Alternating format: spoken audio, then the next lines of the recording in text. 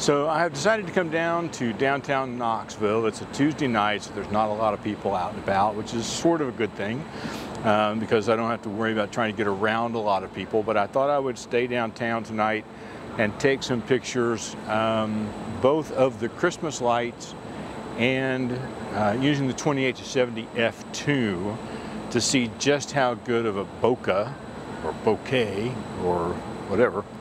I say bokeh.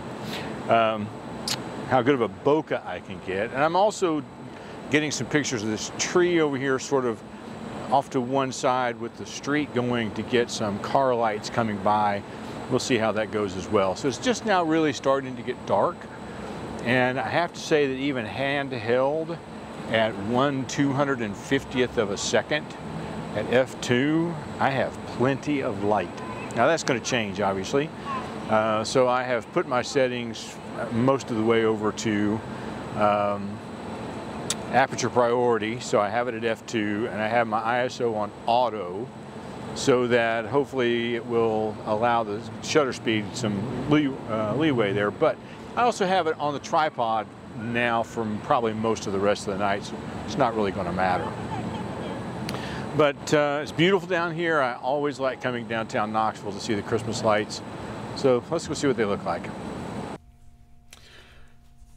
I started off, before I did anything with bokeh, I started off with the ice skating rink, and I caught a few pictures that I really liked. I had set my camera here to manual, and I had, well actually I may have set it to shutter priority, but I set it at 1,000th of a second, which is what I used for basketball in my last video. And while it was still daylight, that worked out just fine. When I came back later and it had turned into night, I didn't think to reset those settings because I could have gotten by. You know, this is not fast break basketball. This is pretty slow moving ice skating. And so when I came back and I had something like this is the same kid who fell down.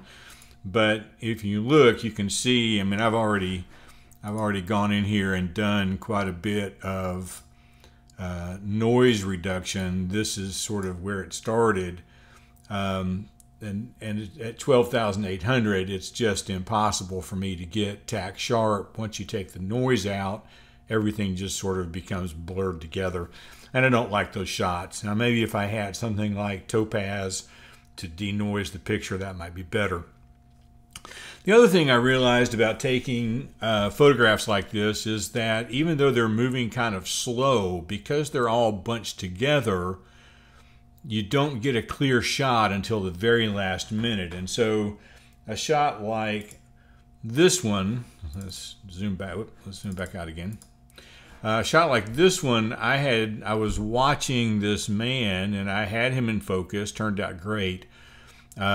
And I didn't really pay attention to the woman on the left, and I really wish I had been focusing on her because the shirt is really interesting to me, and it would have been better to have had her in focus in the front rather than him in focus. And this is just, you know, not having done this much and not really knowing where I'm going with all this and just learning. Just some things that sort of stood out to me as I went through the pictures that I had.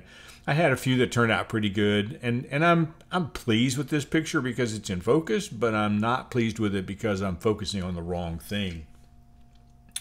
And then, in addition, I did some car trails. And so I watched a video, in fact, I watched several videos on how to deal with car trails. And I settled on one from Serge Ramelli that was really, really simple to follow. So let me throw my original images up into Photoshop and just walk you through how this picture was put together. Here is the original images that I took. Now I'd set up here at this tree. It was just advantageous for me. It wasn't really planned that there was a Starbucks across the street, and you know I'm kind of a fan of Starbucks, so it turned out nice. And the other thing that went in my favor was that nobody moved the cars on the other side of the road, so that was nice. But you can see, and I was working at 2 or 3 seconds here, and depending on the car that went by, you could get a little bit of movement. Now this one I could have been pleased with, I suppose, but so what I did was I just took all of these pictures. Let me get all of those, and that one I think is it. And I edited this in Photoshop as layers. And with anything, even if you're on a tripod, one of the things that you'll want to do is go ahead and auto align these layers, because just the simple fact of pushing the shutter button will move this just slightly. So I'm going to auto align the layers real quick. And I have to say that I just finally, after a year and a half, 2 years, I finally upgraded the RAM in my computer so that I could actually edit video. I've been running on 8 gigabytes of RAM for forever, and I'm at 64 now, so I feel much better. So I've auto-aligned those layers, and I'm just going to turn off all of the layers. You can see that after you auto-align them, it's going to need to be trimmed up a little bit. The edges are showing some areas that don't have anything. So we'll start with these two pictures.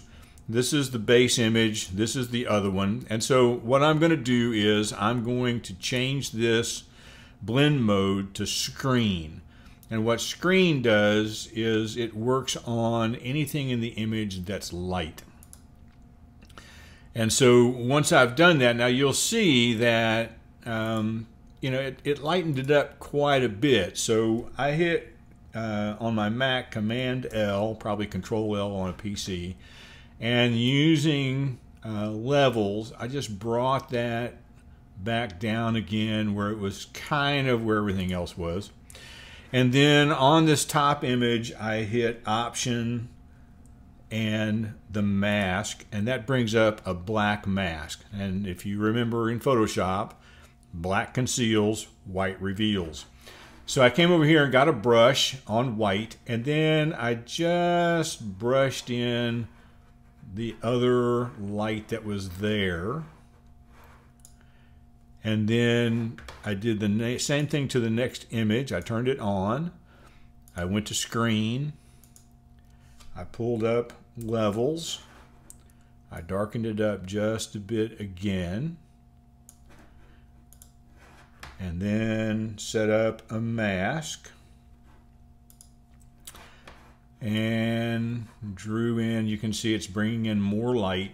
And I just continued to do that all the way through. I'm not going to do them all, but it wound up with, by the time I was done, I wound up with this image right here, which I really, really liked. And so, you know, it might have been, I wouldn't have had to take so many pictures if I had been able to get a longer stretch of road and was taking a 6 or 7 second video or still shot. But at 2 seconds, you can see I only have from the edge of one building to the tree, and you've got to time it pretty close, otherwise the light stops before you get to the tree. So these were the things that I captured, and we'll close out with some of the other things I did along with some bokeh. And we'll also close out with some piano music from my brother Steve, who passed away several years ago, but he made a Christmas album. And so I'm just going to close out with one of his Christmas songs and wish you all a very Merry Christmas.